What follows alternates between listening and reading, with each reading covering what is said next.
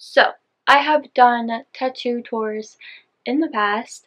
I actually have two different videos explaining the different meanings behind the tattoos I have. Recently, I actually got two new tattoos. And so I figured it would only be appropriate to come on here and explain them. Well, first of all, show them to you guys, but also explain to you why I got them and what they mean to me. The first one I got is actually this small little shooting star. I got it on the side of my hand. I love this shooting star so much. It finally is healed all the way. Honestly, if you just glanced at my hand, you might actually not notice it or just think that I had drawn it on there. I think it's so cute. There's such a big story behind this tattoo though. The setting of the story. I am living in Hungary. It's about 2018, so this was 4 years ago. Where I lived on the property was actually a castle. I was sitting on top of this castle with a friend. Honestly, it was just like a period of my life where I was just really struggling with understanding God's plan, understanding why He allowed me to go through different things I've been through, and really struggling with the concept like, is God real? Is God real? Like, I was just not even sure if He was real anymore. And that is so sad to admit, and it's so disheartening, especially just for me, because I had always grown up knowing He was real, and so the fact that I was struggling with, like, is God real, just, like, proved even to myself, like, I don't even know if I can trust myself anymore. I don't even know if I can trust, like, stuff that I've always believed, because if I can't believe this, then, like, what can I believe? I was sitting on the roof of this castle in the middle of the night during winter, so it was really cold outside, with a really good friend, and we weren't talking, we were just sitting there, and I was having this conversation in my head with God of, like, I'm just really mad at you, I'm really angry, I don't understand, and I don't even know if you're real anymore. And then I just started praying, like, God, if you're real, you really need to prove it to me, because at this point, like, I don't believe it. Like, I didn't believe it. And I really wanted to believe it, and there are so many things in my life in the past that, like, I knew He was real, but I was still struggling with the concept, like, is He real? Like, it was just that ambivalent, like, I know it's true, but is it true, like, thing that people go through, that I was going through now. So I was praying to God, like, you need to prove it. If you're real, you need to prove it. Like, prove it to me. And as I was staring at the sky, I was looking at all the stars. You could see them so clearly. I was looking at all the stars, and I was like, okay, God, if you're real, like, send me a shooting star. Like, right now, like, send me a shooting star. And so I sat there in anticipation, and I was staring at the sky, like, really hoping He was going to send one. Really anticipating, expecting, and also, like, curious, like, is He going to disappoint me again? I was sitting there waiting. I really don't know how long I waited for. It could have been 5 minutes. It could have been 20. Probably not more than 20. It was probably closer to 5 minutes. But I could feel myself giving up. I could feel the disappointment setting in. And almost like an I knew it attitude of, like, I knew you weren't going to do this for me. And, like, I knew you weren't real. And I knew He was real. So it more of would have been, I knew you weren't going to do this for me. This just proves to me you don't care, that you don't love me, that I'm unimportant to you, that you have better things to do than answer my one selfish need of, like, send me a shooting star. And in this moment where I was really struggling and I was waiting, there came a moment where I was giving up. And in the exact moment where I started to say to Him, like, I knew it, I saw a shooting star from the corner of my eye. And I gasped, and I just started crying. And the friend I was sitting with, I was like, did you see that? Did you see that? She said, no, I saw you see it though. And turns out she wasn't looking at the sky, because I hadn't even told her what I was looking for. I hadn't even voiced it out loud. She was staring at me, looking at the sky. It's just crazy to me that in the moment, the very moment where I felt my heart giving up, God sent me what I was praying for, what I wasn't sure he was listening to. And so the shooting star to me is a reminder, like, he's listening,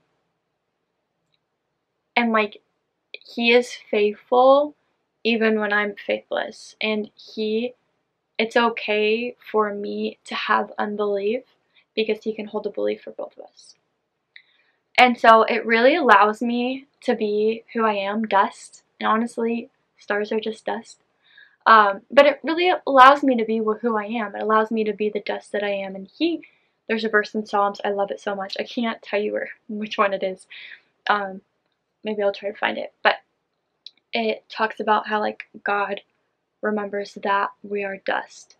And so the very fact he remembers I'm dust, like, takes the pressure off of me being perfect. And it also gives me permission to come to him with my needs and come to him again and again, over and over, with the same things, especially things that require a lot of belief and a lot of faith and a lot of trust, which are 3 things that I really struggle with, especially with God. And it reminds me that, like, it's okay for me to come to him over and over again with those things, and he doesn't get annoyed by me coming to him again and again, because he remembers that I'm dust, and he remembers that I'm incapable of fully believing in him because I'm not yet perfect. So it's just a relief. And this little tattoo I love so much, it's a hand tattoo, and so it's gonna come off eventually. But when it does, I will either get it redone in the same place or I'll get it somewhere new. But the second tattoo I got is actually on my upper arm. It's right here. So when I put my arm down, you can half see it, which I think is so lovely. I got a bouquet of flowers. Honestly, this one has a prophetic meaning to it. The story of it is kind of just beginning. So I actually got it out of a hope. Something someone has prophesied over me, actually 2 different people have, without knowing. And also something that I feel like God has really been speaking into. And it's just a season of life where I'm kind of like in a bloom, really growing, really learning, maturing, getting healthier in a lot of different ways, in a lot of different areas. Really, this tattoo really speaks to what's going to be. You know, God has such amazing plans for your life and for my life, and people being able to speak into those plans and really speak into the character of, like, this is who God is turning you into, this is what he is doing even when you can't see, is just so hope-filled. That, like, this tattoo is just so hope-filled to me, and it reminds me of, like, I might not understand what he's doing right now, but he knows what he's doing, and I can trust in his knowing, even if I don't understand. So this tattoo, it really speaks into the growth of what I'm going through. I'm in a really intense counseling program, and it is growing me and shaping me in so many amazing ways, but at the same time, it is just really hard, and it's really intense, and I have really great days where I'm loving what I'm doing and enjoying it, and then I have other days where I'm still loving it, I'm just not enjoying it so much, and I'm just having a difficult time. So it's a reminder of what God's doing. So there is this phrase, bloom where you're planted. I think this phrase can get overused, especially in, like, a cliche type of way. However, if you step back and really take in each word and fully understand, fully try to comprehend, like, what does it mean to bloom where you're planted? For each person, it will probably look a little bit different because we're all planted in different areas. But generally, what I think it can mean for a majority of us is to really live in the moment that you are in, that you're living in. To not strive or look forward to what is going to be, even if it's good things. Like, those are good things and you should be excited for those, but don't live in the future. Don't live in the anticipation of those things occurring. Like, really focus on living in the moment and blooming where you're planted right now instead of wishing you were somewhere else. It's something I still struggle with, which is another reason I got this tattoo. Just living where I am and living unapologetically where I am and deciding to be myself where I am, like really living in the moment and deciding to bloom there, like, because it really is your choice on your character and who you are and who you decide to be. Like, that is your choice. And sure, in the past there may have been people who spoke things over you, but it's your choice on whether or not you believe them and live those spoken things out. I think this can also speak into some really hard seasons. When you're just in a hard season and that's where you're planted at the moment, whatever you're going through, blooming where you're planted in the difficult seasons, I think, are the hardest. And I think it's really easy to look at yourself during those times and not remember that you're actually still planted somewhere and that you still have a role where you are planted and you can still bloom in that role even if the season you're in is difficult. And again, it's really hard to bloom during those times, and honestly, during those times you probably need some extra support, whether that is people or meeting your needs in other ways. I know for a long time I asked God, like, why me? Why did you choose me to go through what I went through?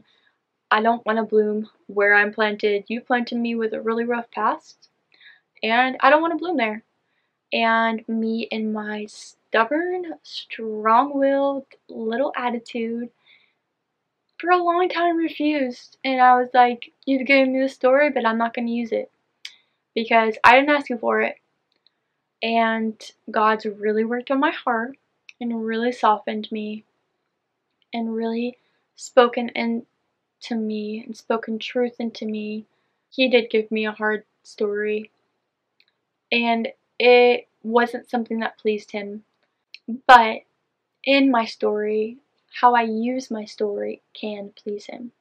So, the hard stuff that I went through does not please him. How I use the hard stuff I went through is what pleases him. And it was when I realized the differentiation between those two things is when I really started to accept and really come to terms with, I actually have a huge opportunity here. I have a huge opportunity to bloom in this season, in this trauma that I've been planted in this past that I've been planted in. Because while I didn't choose it, I get to choose if I bloom in it, and I get to choose whether or not I let others see the beauty of what comes out of those difficult things. And so this tattoo also reminds me, like, I have a job to do. It is up to me to decide how I come out of my past, even though I didn't get to decide my past. And so, again, the differentiation between those two things is what really continues to help me moving forward, even though what I went through was and is really hard. I know that those were really long stories behind the tattoos, but I really thought that they were necessary to share for myself, honestly, because I love this type of documentation. But also just to instill hope in other people and let them know that they're not alone and that they can rewrite their story too. Now I'm up to 11 tattoos. If you're interested in my other videos that I did, other tattoo tours, then I'll link them down below. And until then, be gentle, be kind, and be you.